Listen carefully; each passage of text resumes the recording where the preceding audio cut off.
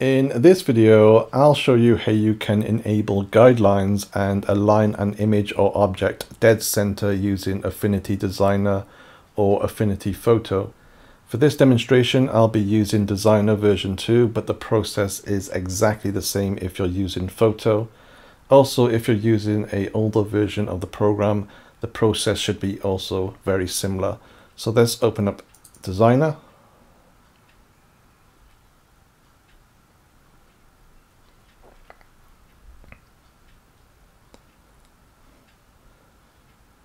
So once the program loads, you want to click on the file option in the top left hand corner and then choose new. You can then choose the size of your workspace. So I'm going to choose this option, which is the full HD, which is 1920 times 1080.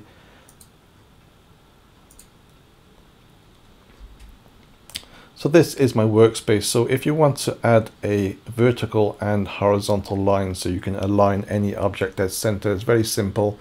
All you have to do is click on the view option, then choose guides from the list, and then this little box should appear. So I'm going to just remove that to one side. So to add a vertical and horizontal line, or just one or the other, all you have to do is focus on these options here, and if you click on this little plus icon, you can now see that a line has been put across my workspace, and if I click this one, you can now see a vertical line has been added as well. There are also some other options such as columns, so you can add columns as well. So you can now see there are red lines, two red lines going vertically and horizontally. You can change the style as well. So if you select filled, you can see that the background changes a slight color to a gray color and the guides are a white color and so on. We can also add margins, which is around the outside of the workspace. You can now see a blue line and so on. So let's just get rid of these as we don't need that. So I can now close that. So I now got my vertical and horizontal lines. So you can now align any single object or even an object in a picture using this method. So this import a picture. So I'm going to choose this one. So this particular picture is much bigger than my workspace. So I can now resize it without losing too much image quality and so on. So let's paste that. So I'm going to just use the navigation option on the right hand side, and I'm going to use this little slider to make the image smaller, so I can now drag the image outline. So I'm just going to roughly make it slightly bigger than my workspace, about that kind of size, and now I'm going to zoom back in. So you can see the woman in this image is slightly to the right rather than dead center. So let's try and get her face dead center. So we can also use the snapping tool up here. So if it's on, obviously things will snap into place. You can see like these lines keep on appearing. So if you want more control, turn the snapping tool off.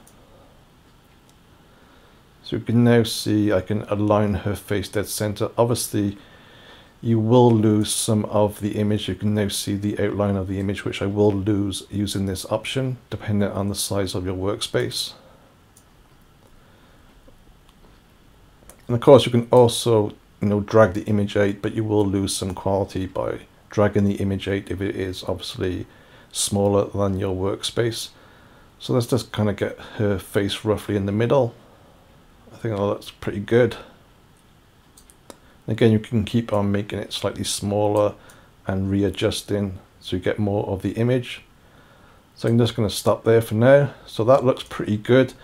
So the next step is to make the entire image the same size as my workspace. So this is simple. Just right click on the image on your touchpad or your mouse and select the rasterize and trim option. And now you can see the entire image is the same size as my workspace. So the next step is to export the image. Click File, choose Export, choose what you want, either JPEG, PNG and so on. You can choose the quality as well. Then click Export, give it a name if you want to. Save. So that's now being exported. So let's take a look at the image. So this is the original and this is the one I just cropped. So as you can see, the original obviously has more of the background in place, but this new one I've just done, you can now see that the face of this particular woman is dead center and so on. So that's how you can enable these guidelines and align an object or a picture dead center. Thanks for watching.